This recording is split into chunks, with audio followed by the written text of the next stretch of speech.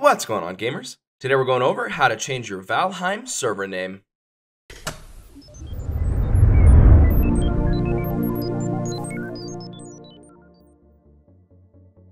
Before we get started, don't forget to like, subscribe, and ring that notification bell in order to stay updated on all of our future videos.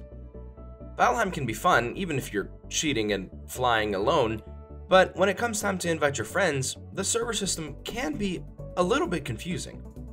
So, what is the easiest way to make it work better for you? Well, that's to change your server name. Changing your server name is fairly simple. The first thing you need to do is head to your Apex panel and make sure that you stop the server with the red stop button. From here, once the server is offline, which will take just a moment, you're going to go ahead and scroll down, not to where you see name. Name is the incorrect spot, but you're going to check for Valheim server name. Then you're just going to fill in what the default is with whatever you want. For me, I'm choosing Big Viking Boys, because my boys are the biggest Vikings. Anyway, once you're done with that, you're going to scroll down to where you see the green save bar and click save. From here, you're just going to start or restart your server to get those changes finalized, and you should be good to go.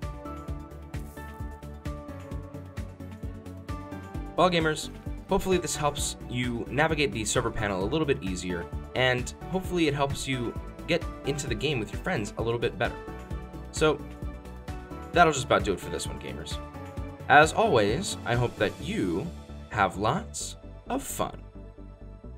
Thanks for watching. If you want to see more great content like this, then subscribe or click these videos. Until next time, gamers.